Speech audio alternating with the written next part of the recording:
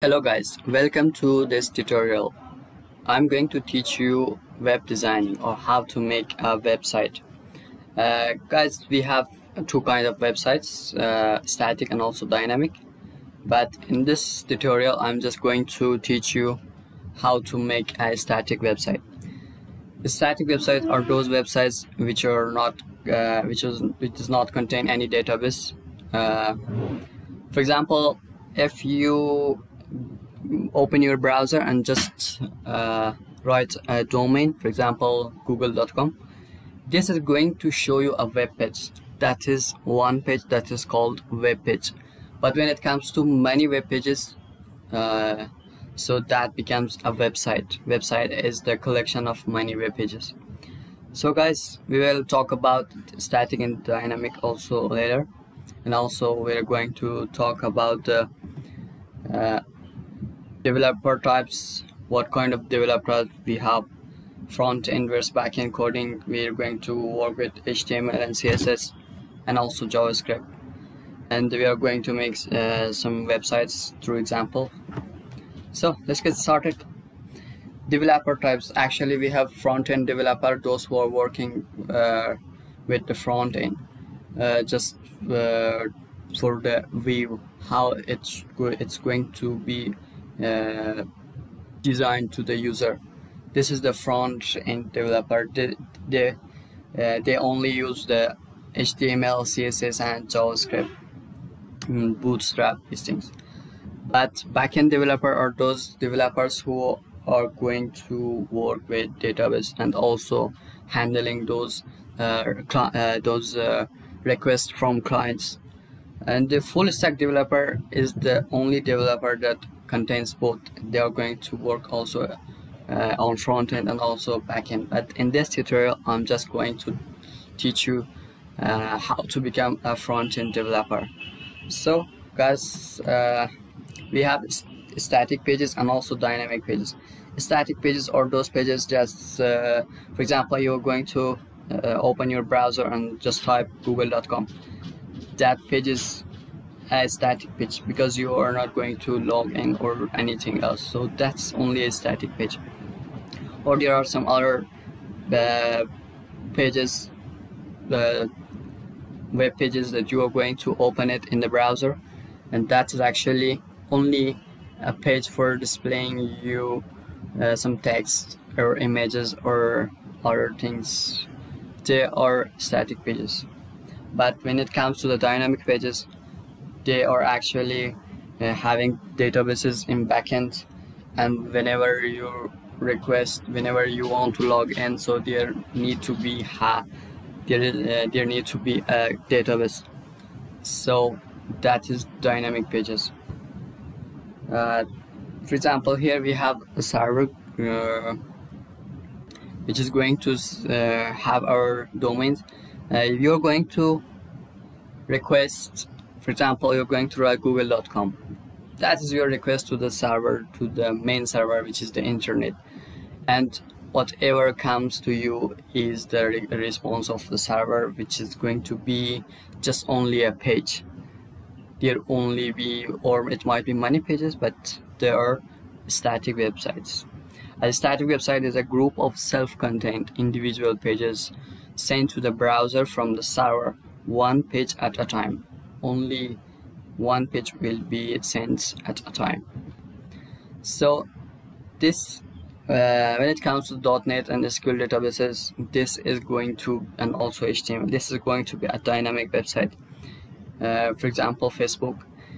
This is a dynamic website because you need to log in for going to pressing the like button or sharing or commenting. You only need to have an account, so you're actually accessing a dynamic website.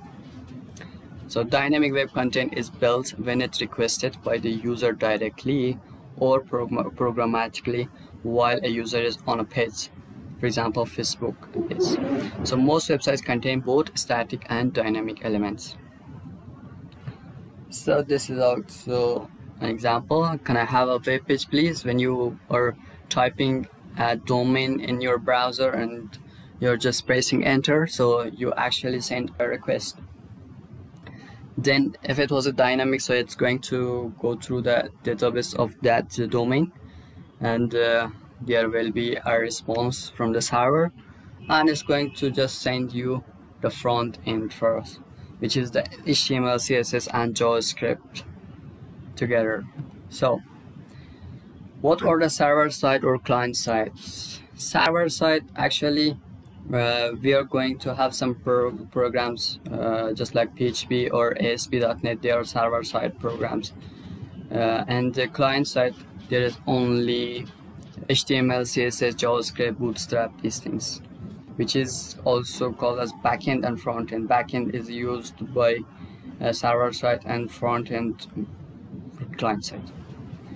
So client side or front-end coding includes HTML, CSS and JavaScript. This just means that our code will be downloaded from the server and then compiled entirely in the browser.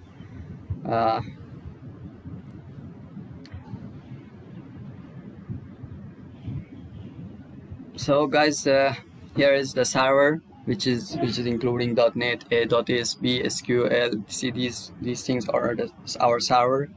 And browser, there is only a page, and which contains only paragraphs, images, texts, these things, and that is HTML.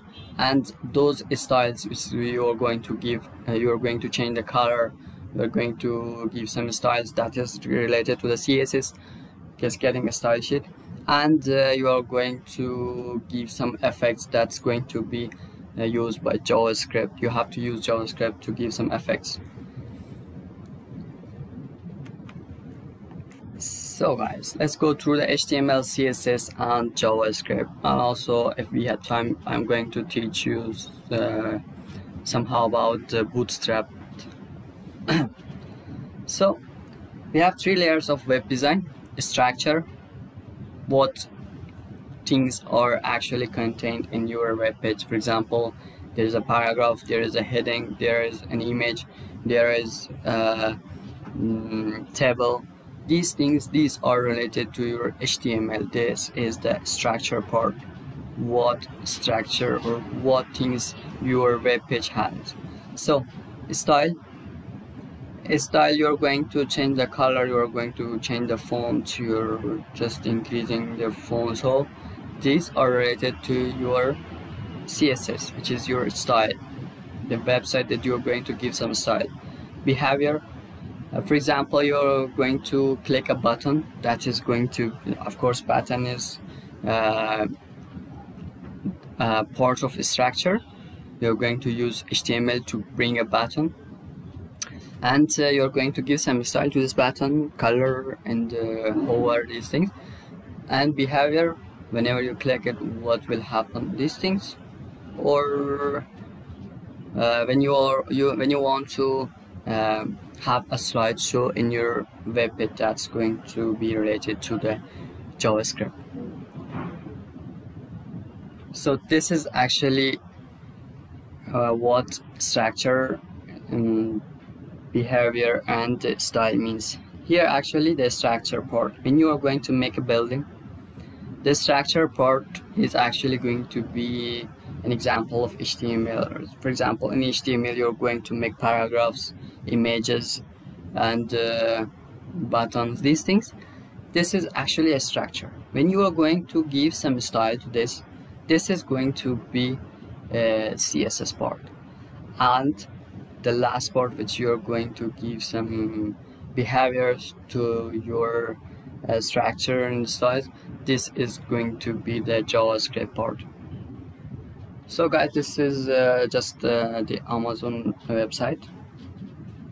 This is actually how there is 3 parts. We have the HTML part, which is the texts, headings, hyperlinks, images, these things. These are all related to the HTML part.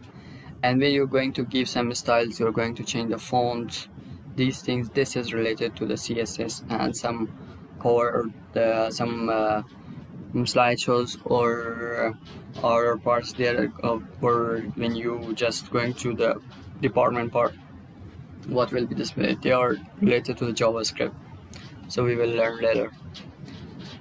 So guys, this is another. Oh, let's just go through the HTML. What actually HTML is? HTML is hypertext class markup language. You are going to bring text. You're going to bring headings to your web page. You're going to bring some images. These things, these are actually the HTML part, and I'm going to give an example. I'm just going to make the web page in the next lecture. So guys, this was the first lecture, and please subscribe our channel and also share it to your friends. So guys, see you in the next lecture.